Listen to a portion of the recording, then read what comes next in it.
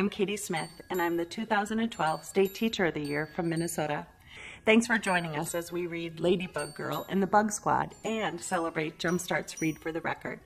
Sit back and enjoy or read along with us as we get started with this terrific story. Ladybug Girl and the Bug Squad by David Soman and Jacky Davis. I can't wait for everyone to get here, yells Lulu. It's the first official Bug Squad playdate, and Ladybug Girl knows it's going to be perfect. I know exactly the way I want everything to be, Lulu tells her mama. Well, her mama says, I hope it works out the way you want it to, Bugaboo. Just then, Sam comes bounding through the door. Bumblebee Boy is here, he shouts. Next, Marley, dressed up as Dragonfly Girl, skips in with Kiki in her Butterfly Girl costume. Everyone twirls around and shows off their wings and capes. The Bug Squad is a team again, Lulu says. What should we play? Asks Sam. Bug Squad, of course, says Lulu. Let's go to the Bug Squad base. They pass Lulu's brother on their way out.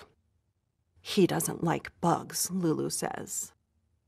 Lulu leads the group to a circle of tall pine trees in her yard. This is it, says Lulu. The low-hanging branches and the soft carpet of pine needles make the perfect hideout. I like it, says Sam.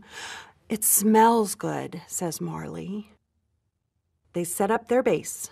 Bumblebee Boy and Dragonfly Girl zoom off to collect sticks to defend the Bug Squad from bad guys. Let's go pick flowers and make it pretty, says Butterfly Girl.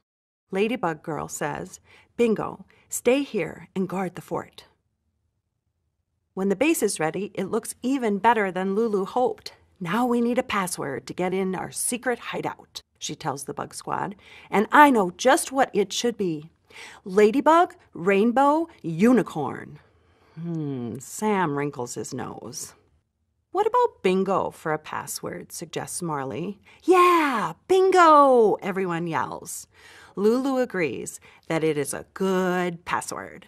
Now what should we do, asks Kiki. It's time to show off our powers, decides Lulu. I'll go first, said Marley. Dragonfly Girl breathes fire so I can protect us. Swirling her flame around, Marley adds, and I can toast marshmallows. Sam steps forward. Bumblebee Boy is fast as lightning and will sting anyone who tries to get us. Did you know that Butterfly Girl has smart powers, quizzes Kiki. Butterfly girls know that the sun is really a star, and I can spell elephant, E-L-E-P-H-A-N-T. My turn, says Lulu. Ladybug Girl has lots of powers. I can fly, I'm super strong, I can save ants, and I can even do a cartwheel. Her try is a bit wobbly. Lulu leaps to her feet and says, Follow me, let's play. We can't touch the ground because it's hot lava. They safely cross over the lava, but now an army of giants bars their way. Luckily, they're asleep, and the Bug Squad carefully tiptoes past them. We made it, yells Lulu. This is the best playdate ever, she thinks, as she runs and jumps with Bingo and her friends. Everything is going just how she wanted it to. They are flying and laughing when Lulu's mama calls, It's painting time! At the picnic table, they find a pile of smooth rocks, a stack of paper, and jars filled with bright paint. Now it's time to make Bug Squad pictures, announces Lulu. Lulu, of course, paints her rock with red and black polka dots. She is very pleased with how it turns out. Maybe it should even be in a museum. Kiki paints her rock purple. This is Pluto. Marley is painting a pretty dragon playing soccer. Sam is painting a picture of a robot flying a giant squid. No one paints Bug Squad pictures except for Lulu. Hey, you guys were supposed to, Lulu starts, but then Mama comes over with a platter. It is filled with beautiful chocolate cupcakes. Mama sets the cupcakes on the table and lights the candles. Now, says Lulu, when I count to 3, we all have to blow out our candles at the very same time. Lulu counts. 1, 2, 3, and blows out her candle. And then she sees Kiki's candle still flickering. Lulu leans over and blows out Kiki's candle too. Lulu takes a big bite of her cupcake and notices that Kiki hasn't even picked hers up. "What's wrong, Kiki?" Lulu asks. "You blew out my candle," Kiki shouts.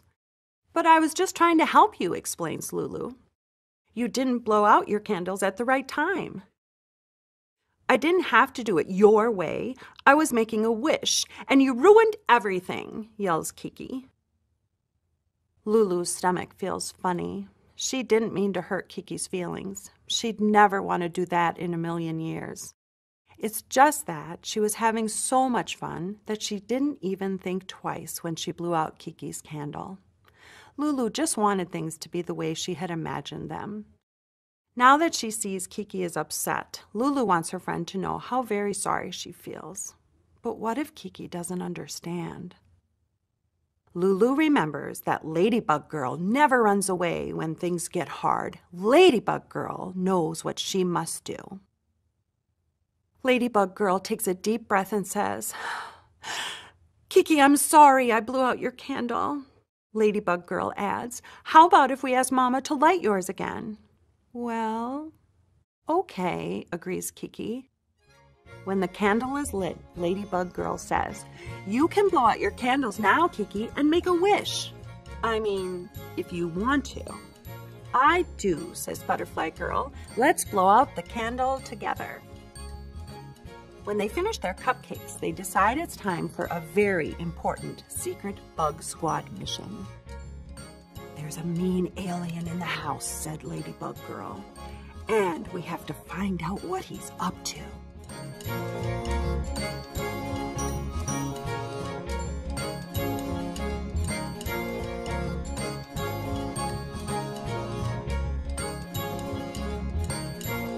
What a wonderful book. Thank you for taking part in Jumpstart's Read for the Record 2012. You've helped ensure that all children receive the early education they deserve. To read more free books, visit us at wegivebooks.org.